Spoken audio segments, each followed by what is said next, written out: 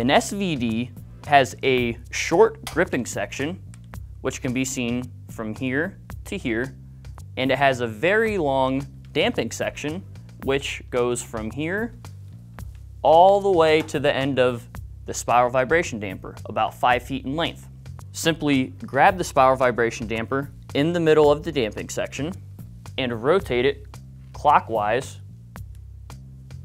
onto the conductor.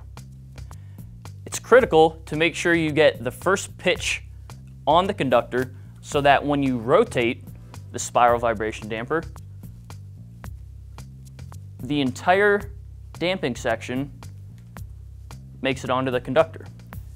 Now, when you have the majority of the dampening section on the conductor, you can go ahead and move it on the conductor to wherever the desired location is. So I'm going to continue to wrap on the damping section here. Now notice if I'm sitting here, whether I'm climbing a pole or in a bucket truck or even in a helicopter, I can be in a fixed location and install it, within an arm's reach away from me or towards me, okay? So let's say I want to install the gripping section right here.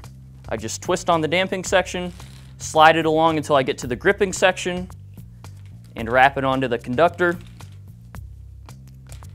and snap into place.